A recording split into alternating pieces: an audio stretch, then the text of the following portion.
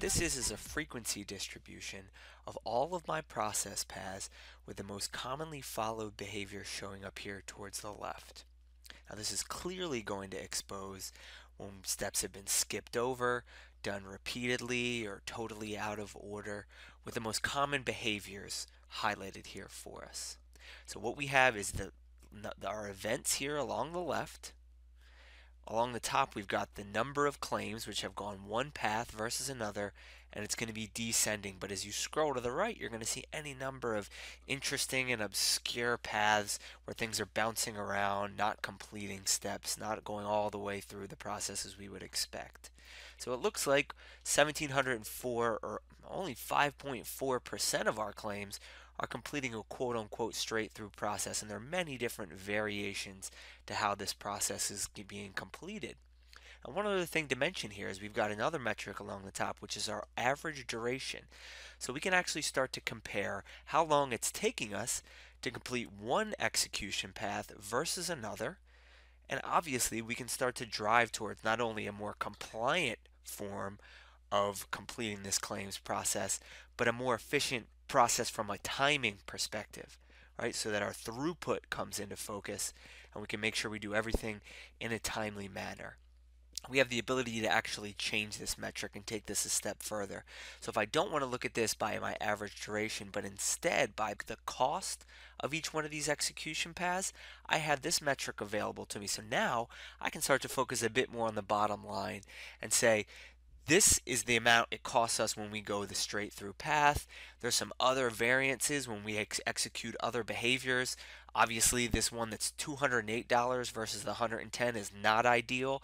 We want to hone in on this and figure out exactly what's happening here, who is executing these specific claims, and try to push them towards the more efficient, from a cost perspective, execution path for these claims, right? But we can now compare all of our different process paths and see where the costs are being incurred and where our bottom line is being affected, from a large perspective.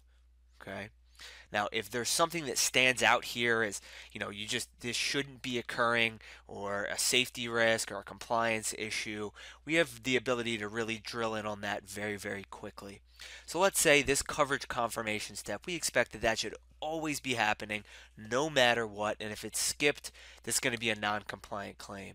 And what we can do is we can set a filter that says exclude timelines with this activity. Right? So we're going to look at all the claims that have not had a coverage confirmation step, essentially.